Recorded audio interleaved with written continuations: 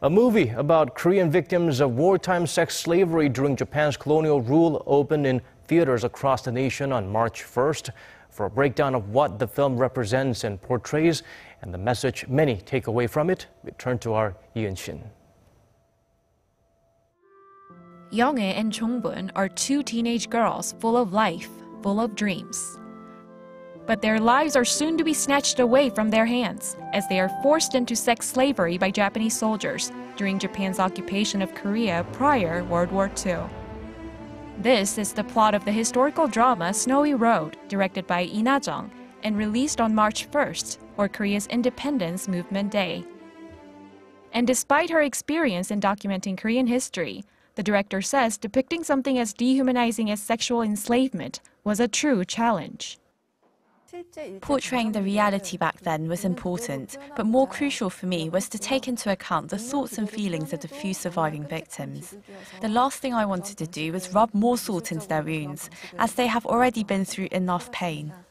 The story of Jong-in and Jong-bun represents the countless victims of the brutal war crime. And now that it's in wide release, it has the potential to meet a broad audience and serve as a reminder of a part of history that should never be forgotten.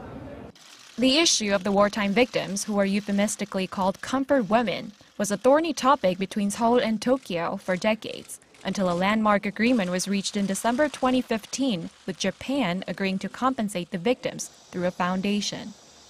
However, many Koreans refused to accept such deal as being proper enough because it lacked sincerity and what the victims really wanted, an apology from Japan.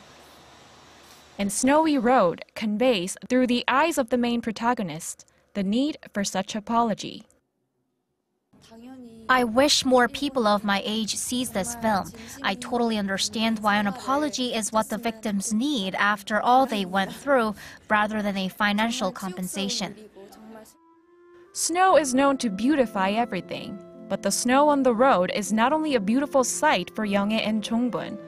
As such, Snowy Road serves as a reminder that some stories, though temporarily blanketed, lie underneath, waiting to be told.